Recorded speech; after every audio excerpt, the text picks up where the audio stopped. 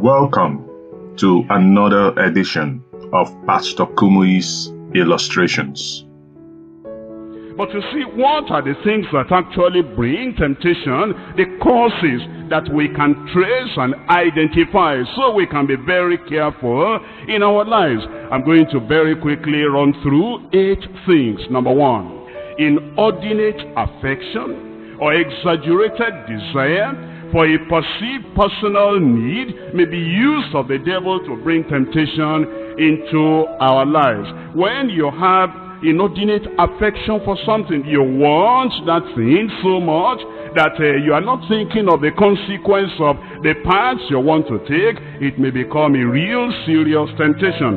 In Numbers chapter 11, Numbers chapter 11 from verse 4. And the mixed multitude that was among them fell and lost him. And the children of Israel also wept again, and said, Who will give us flesh to eat? We'll remember the fish which we did eat in Egypt freely, and the cucumbers, and the melons, and the leeks, and the onions, and the garlics. But our soul is dried away. There is nothing at all beside this manna before our eyes. That became a serious temptation. They remembered Egypt. When your mind looks back and you begin to say, I remember when I was in the world. I remember when I used to go to those dancing halls. I remember when I was spending my life the way I wanted, and there was no check and there was no control. Be careful as you are bringing those things back to mind. It can become a cause of temptation, that your mind will be leaning that way, your affection will be leaning that way, and you may not know when you eventually fall. Number 2, we find in Genesis chapter 30.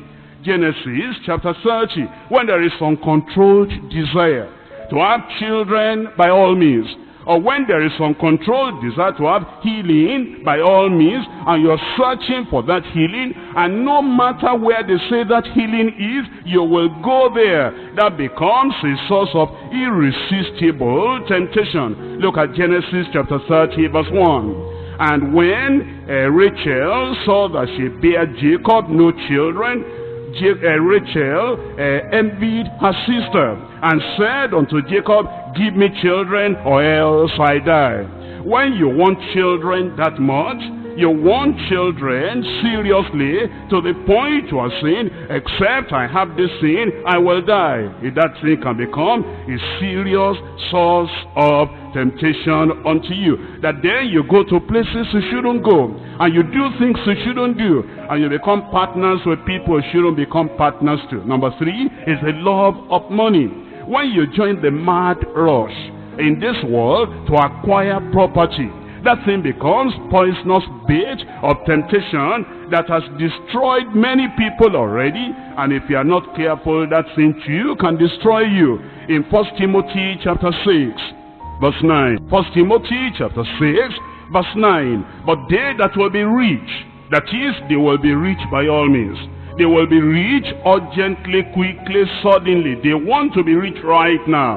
They fall into temptation and a snare, and into many foolish and hurtful laws, which drown men in destruction and perdition. For the love of money is the root of all evil, which while some coveted after, they have erred from the faith, and they have pierced themselves through with many sorrows. Be careful, therefore, when you find that every time you are thinking about money, morning, afternoon, and evening, instead of looking at your Bible and saying, Lord, give me what you want to give me. I'm waiting for you. I will seek the kingdom of God and his righteousness, and I'm sure that all the other things you will add unto me. If the love of money takes over your heart, it's going to be a serious source of temptation. Number 4, when there is the lust of the flesh, and there is a terrible impatience to have a life partner. I must get married now. No matter what happens, even if I have to compromise, no matter what I will have to do, I must get married now. I'm fed up with this single life. I cannot be a single lady anymore, a single man anymore. I want a woman, I want a man immediately. That thing can be very dangerous and very serious too. In Judges chapter 14, Judges chapter 14. Verse 3, then his father and his mother said unto him, is there never a woman among the daughters of thy brethren, or among all my people, that thou goest to take a wife of the uncircumcised Philistines? And Samson said unto his father, get her for me, for she pleaseth me well. When you say no, it doesn't matter whether they are Muslim or celeb, whether they are apostolic or whatever they are, whether they drink water or they burn incense, so that's not the problem now. I'm not talking about religion now. I want to get married immediately. I don't want anybody to disturb my life. That thing can become a serious bait of temptation for you. Number 5, when there is unchecked tendency to please men and to be like the people of the world, that thing too can become a serious temptation. That's what happened to the children of Israel in 1 Samuel chapter 8. 1 Samuel chapter 8, verse 5, and said unto him, behold, thou art old, and thy sons walk not in thy ways. Now make us a king to judge us like all the nations. We don't want to be peculiar. We don't want to be different. We want to be like all the other people, do something for us. You see that tendency, unchecked tendency to please men or to want to be like the world, that thing can become a serious temptation. Number 6, when there is pressure, unreasonable influence of our intimate relations and friends. When our relations are looking at our lives and they say they are pitying us, and they say they are crying, and they say that why are we still Christians? Look at the way you are, and look at your family, and look at the things happening to you. Why are you still going to church? Why are you still believing in holiness and this kind of life?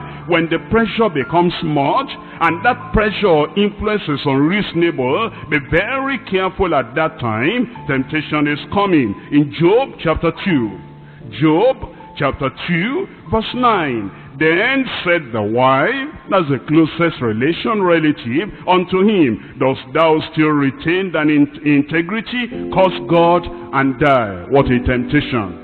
They have gone through a lot, and now the wife that should be supporting him, encouraging him, she said, why are you still waiting? Why are you still wanting to serve the Lord?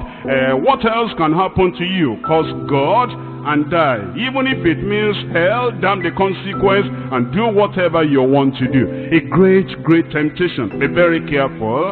When you are going back now to your people, when you became born again many years ago, you are totally with the Lord and the people of the Lord, and your people were complaining at that time, we don't see you anymore. You have gone with Christ, you have gone with the church.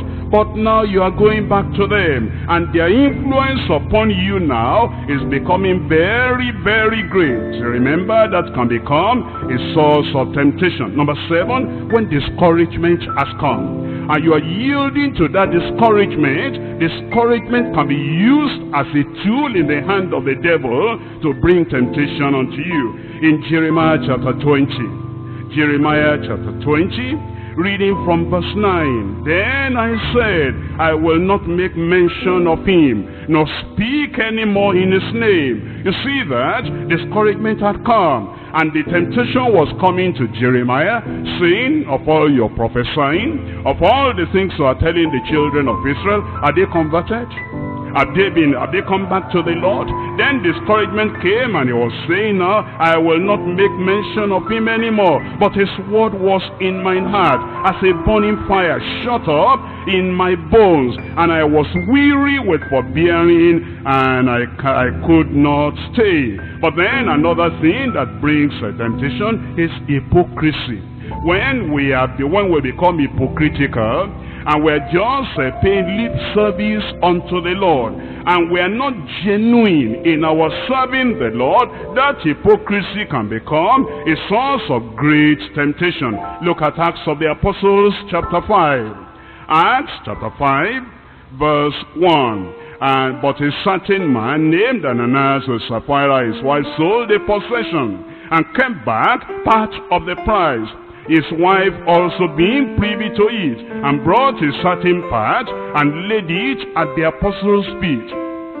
But Peter said, Ananias, why has Satan filled thine heart to lie to the Holy Ghost, to keep back part of the price of the land? Whilst it remained, was it not in thine own power? And after it was sold, was it not in thine own power? Why hast thou conceived this thing in thy heart? Thou hast not lied unto men, but unto God. Actually, hypocrisy was the problem of Ananias and Sapphira, and therefore they brought themselves into a net. Temptation brings us into a net. That's the reason we ought to watch. That's the reason we ought to be careful, so that we do not allow all these various causes of temptation to run after us and take us, and then we become ensnared. In Job chapter 18, Job chapter 18, verses 7 and 8, the steps of his strength shall be straightened, and his own counsel shall cast him down. His own lust, his own decision, his own counsel, the advice he gives himself, and the wrong advice the people are giving unto him will cast him down. For he is cast into a net by his own feet. His own lust has drawn him away. His own lust has enticed him. He is cast into a net by his own feet. He waketh upon a snare. By the time he will wake up, by the time he will realize, it's in the snare already. It's in the net of the fisherman already. It's in the trap of the hunter already. It's in the hold of the devil already. I pray God will give us the grace to conquer. And we will conquer in Jesus' name. I hope you have been blessed by this edition of Pastor Kumuyi's illustrations. Please don't let this illustration die. Pass it on to others, and you could be of help to someone somewhere. Till we meet next week again for another edition of Pastor Kumuyi's illustrations. Remain blessed.